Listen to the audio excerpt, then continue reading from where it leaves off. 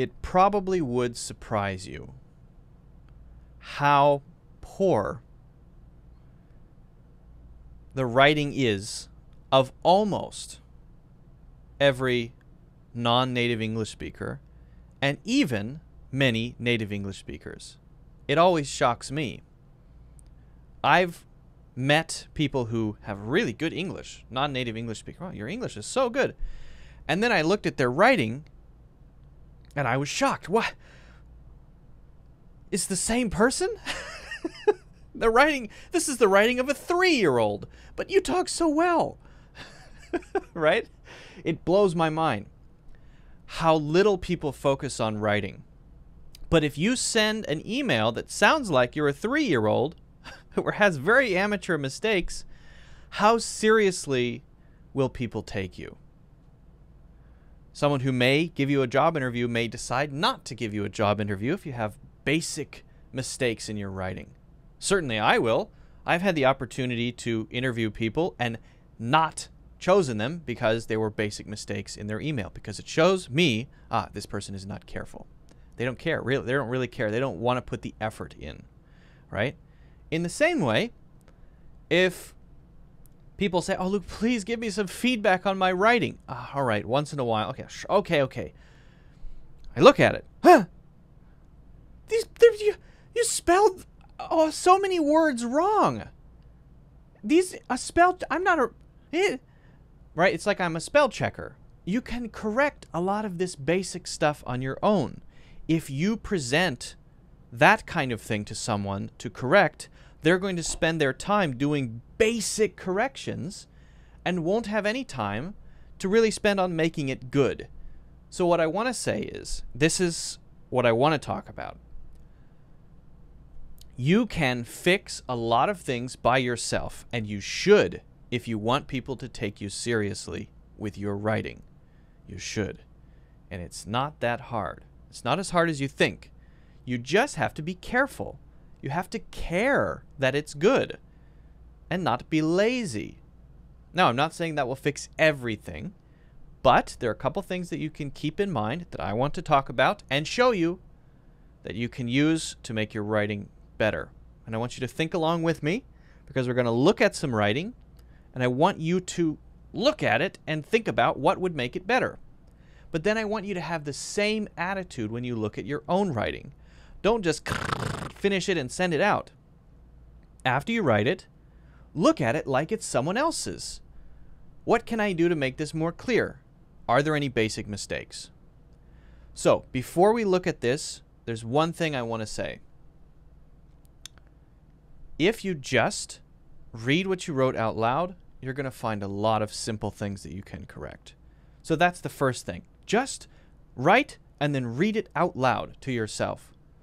And then you'll find things that, oh my God, I can't believe I wrote it like that. Well, why is it? Well, huh? Why did I use the present tense? I should have used the past tense. Basic stuff. 2, there are tools that can fix a lot of the simple things. Not everything, but a lot of the simple things. One of those tools is Grammarly. So we're going to look at an example of a paragraph, and we're going to look at it in Grammarly. We're going to see, number one, how useful is Grammarly? Can it fix everything? Is it a magical tool? Number 2, if not, then what do we need to do to make our writing better? How can we begin to fix something? Let's take a look. So let me just read this out, and let's see how it sounds. This is our first step. Okay, now I'm using Grammarly here. I'm composing in Grammarly. I would recommend that you do that you write in Grammarly, because it can help you find these small things. So making a friend.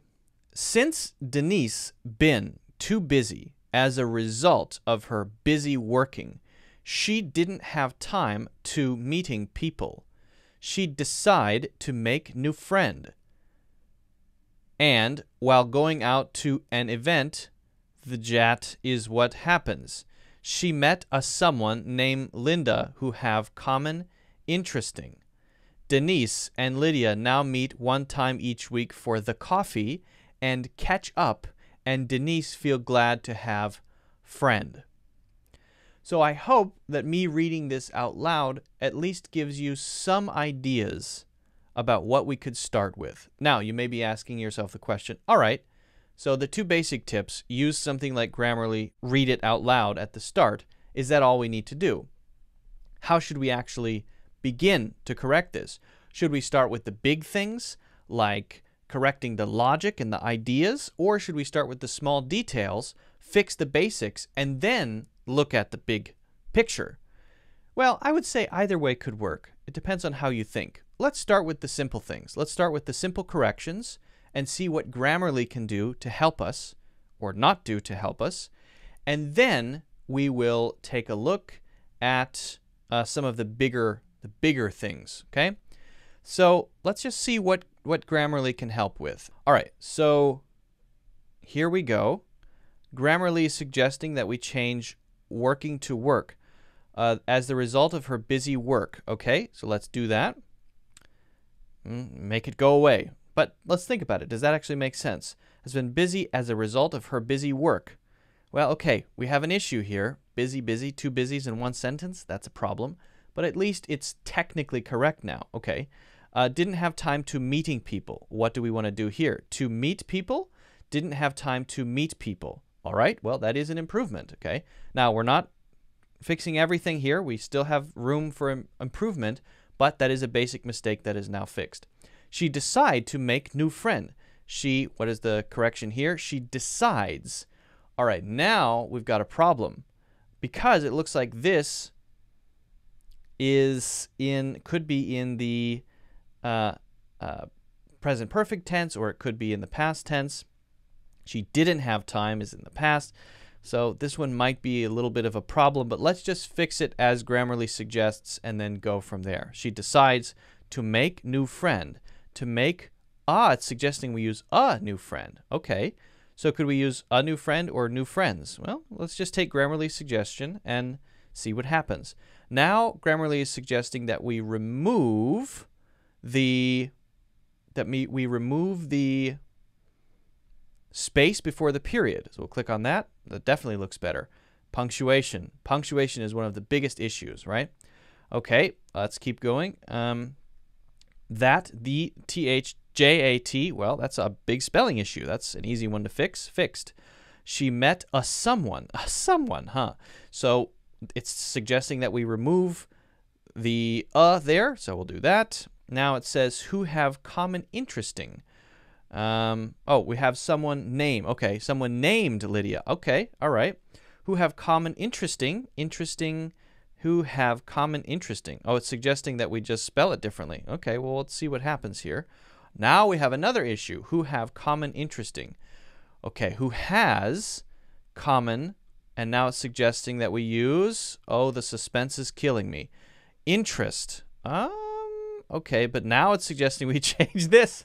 It's like keeps going, getting deeper. I'm just taking all the suggestions. I'm not saying all these are right. I'm just taking the suggestions. Denise and Lydia now meet 1 time each week for coffee and catch up. And Denise feels, right? Because feels does agree with Denise. Glad to have a friend. Okay, so now we've made all the bad red go away. So let's just read it and see if it sounds better, worse, or the same, natural, what? Since Denise has been busy as a result of her busy work, she didn't have time to meet people. She decides to make a new friend, and while going out to an event, that is what happens. She met someone named Lydia who has a common interest. Denise and Lydia now meet 1 time each week for the coffee and catch up, and Denise feels glad to have a friend. All right, is it better? Yes, it's better. We've removed some of the mistakes. Are there problems? Yes, there are problems. All right, so now we go in and we look at what we can do to make this more coherent. What are the big issues when we go through this? Well, there's definitely a tense issue, right?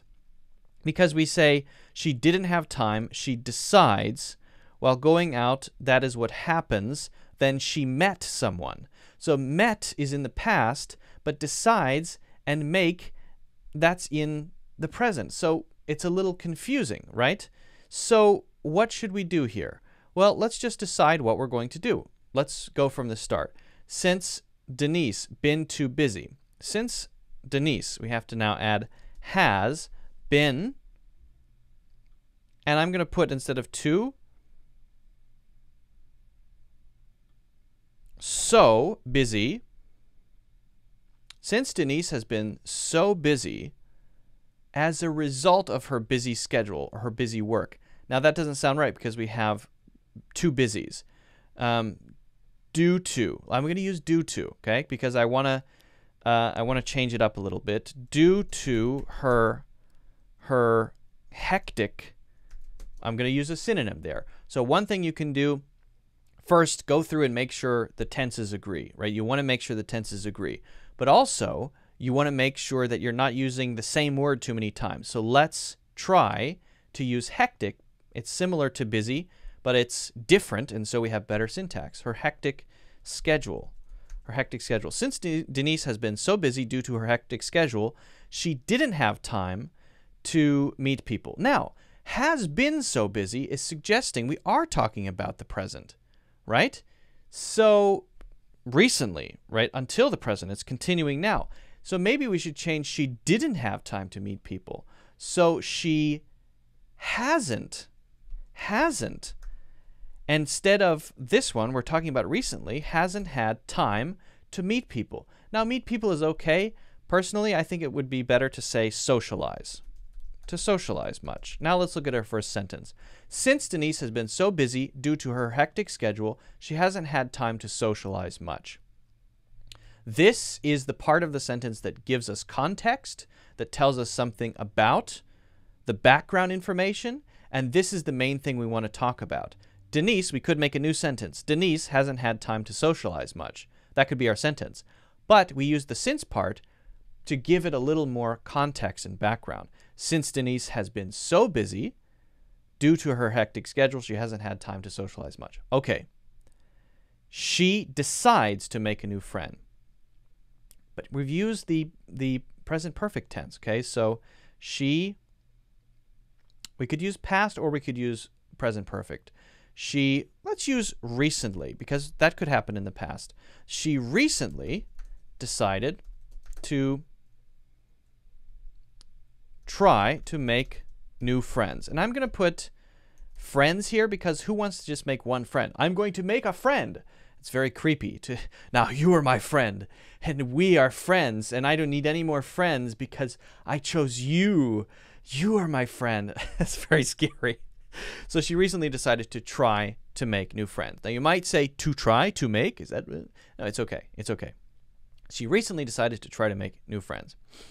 And while going out to an event,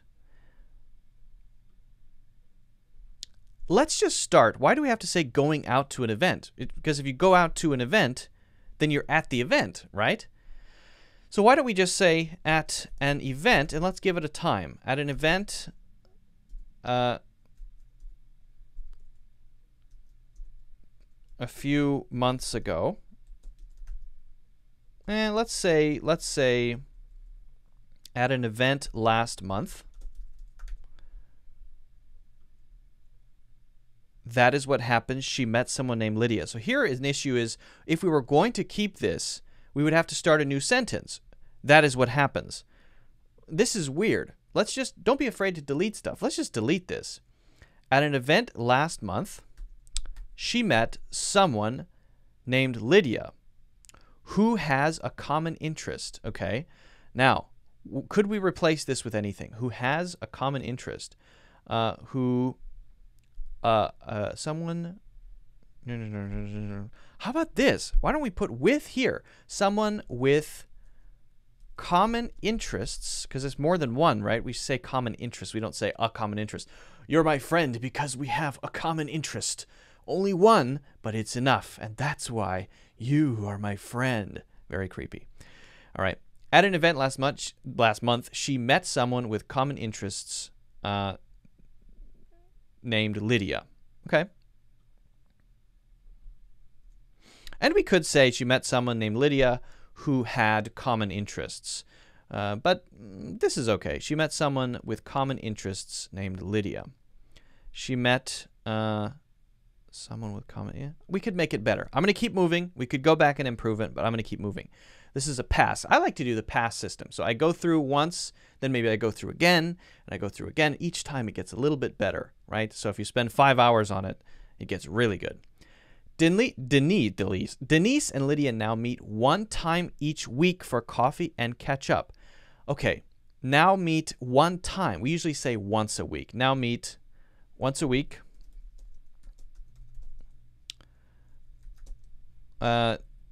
Once a week for coffee to catch up. So the reason they meet is to catch up, and what they do is coffee. They have coffee. Okay? Denise and Lydia now meet once a week for coffee to catch up. And you could say Denise and Lydia now catch up once a week over coffee. Well, now meet once a week. How about this? To catch up over coffee. Ooh, I like that better. Denise and Lydia now meet once a week to catch up over coffee. Over means we share that. That's the thing that we have together. Denise feels glad to have a friend. Okay, that's a little cheesy, but let's make a new sentence there and keep it. All right, now let's read through it. Since Denise has been so busy due to her hectic schedule, she hasn't had, let's put much here. Much time to socialize. All right, this is better. Since Denise has been so busy due to her hectic schedule, she hasn't had much time to socialize. She recently decided to try to make new friends. She recently decided to, let's say,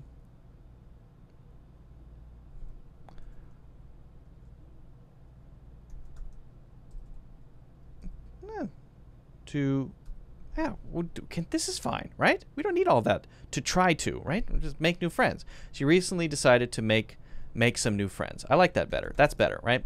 Now notice, I'm just playing with this, right? So when I look at writing, when I improve my own writing or someone else's, for me, it's very playful. One thing that's very important is to recognize there isn't one way to say something. There are infinite variations. Just play around. That's what I'm doing here. I'm just playing around. She recently decided to make some new friends. Okay, that's what she decided to do. It's her intention. So she decided that, so we don't have to have try to do that because she's deciding it. It's her intention. At an event last month, she met someone with common interests named Lydia. She met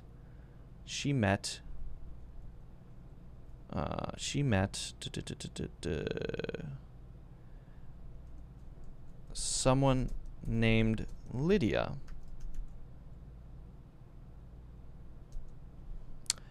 She met, well, here's where we could add something about Lydia. She met an anthropologist. Oops, yeah, we should, yeah. Anthropologist named Lydia.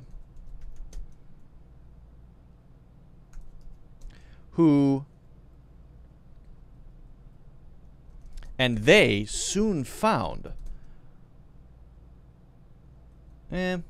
let's see here. All right, how can we make this better? At an event last month, she met an anthropologist named Lydia. She met an anthropologist named Lydia and they hit it off. Oh, that's an expression we could use. Hit it off means they get along well, but that suggests that they have a lot of common interests, right? To hit it off suggests that there are things shared. We get along well because we have things shared. So I actually like that better. Yeah, that's better. At an event last month, she met an anthropologist named Lydia and they hit it off. She met an anthropologist. Yeah, okay. I like that. Denise and Lydia now meet once a week to catch up over coffee. Denise feels glad to have a friend. Again, I feel like that's cheesy, but it's okay. So let me just read the whole thing. And again, we can spend more time on this. We could do more variations. For the sake of time, we'll just stop it here. But we've gone from bad, really bad, to, yeah, not too bad. And we could keep working on it. And I would encourage you to take this and do your own version of it. All right, I'll put it in the comments or in the description. Since Denise has been so busy due to her hectic schedule, she hasn't had much time to socialize. She recently decided to make some new friends. At an event last month, she met an anthropologist named, typo, named Lydia, and they hit it off. Denise and Lydia now meet once a week to catch up over coffee. Denise feels glad to have a friend. All right. This is definitely looking much better. So, what can we say about this? I think we can say that there are ways to correct your own writing if you have the right attitude and you use the right methods. Now, whether you start from the big picture, logical, does it fit together, or the small details, I don't think matters so much. Whatever you feel comfortable with. What's important is that you become aware of these small issues and are able to recognize that they're there, and you're careful enough to fix them. A lot of this stuff is simple, tense disagreement, things like that that you probably were able to pick out if you were looking at someone else's writing. But when we look at our own, we don't see it. You have to be very careful, right? Use a tool like Grammarly to catch these small mistakes. But the question is, can Grammarly fix everything? Can Grammarly notice everything? No. No. Grammarly is not that smart. It can't look at your whole paragraph and say, you know what, I think that this is not so clear, or hey, that's a weird word to use. Usually not, right? Usually not. Maybe in 10 years we'll have something like that, but not yet. So you have to use that to correct the simple things and then spend time on getting it really tight, clean, logical, right? So that it looks nice, so that it flows, so that you didn't repeat too many words, that sort of thing. So you still have to use your brain and your knowledge, but with a combination of being careful, having an attitude of playfulness, being willing to go through it several times and just play around with it until it sounds good, having an attitude of being careful so that when you write something, other people see you as serious and professional. This will take your writing from this level to this level at your current level of knowledge. I'm not saying you need to learn more stuff. I'm saying all you need to do is be more careful and have the right approach and attitude, use the methods that we talked about, use Grammarly, and you will be better. It's not that hard. And I think if you write every day, if you practice every day, you will get much, much better. So I will leave the example that we looked at in the description, and I want you to play around with it, come up with your own version, do variations, make it different from mine, but close enough, and I'm curious to see what you come up with. And then every day, practice your writing, because working on your writing can also improve your speaking. It improves your ability to think in the language because you have to be creative. You have to play. Very important. Guys, if you haven't already, make sure you hit the like button. That would be great. Don't forget to subscribe, and also check out my full English courses. They're on sale in the links in the description.